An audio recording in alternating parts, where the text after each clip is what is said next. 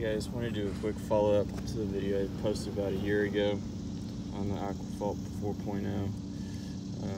As you can see, this is where I put it, and it's holding up pretty good. And it's really dirty, but that's just because of the way the drainage works in this parking lot.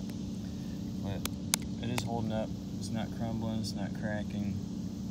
It's solid. Pretty good on this one. Let's go check out another one. Here's another location in the same parking lot. As you can see, it is pulling away on both sides from the rest of the parking lot. But I believe that's just because the parking lot is sliding off into the bushes over here. As you can see, that was our gap, and it's just getting worse out here in the parking lot. So I don't believe that's an issue with the product. I think it's just a crappy parking lot.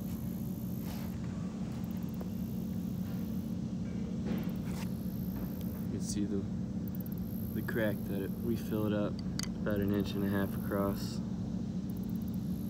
a couple inches deep.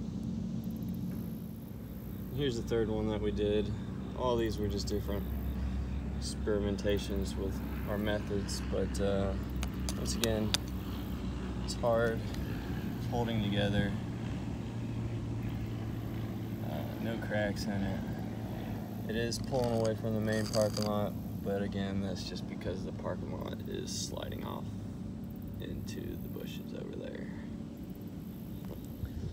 Other than that, so far so good. It's held up for over a year in the Georgia heat in the winter. So, one thing I can't answer to is how well it holds up in really high traffic areas. This is just in a small corner parking lot. It might get driven over a dozen times a day.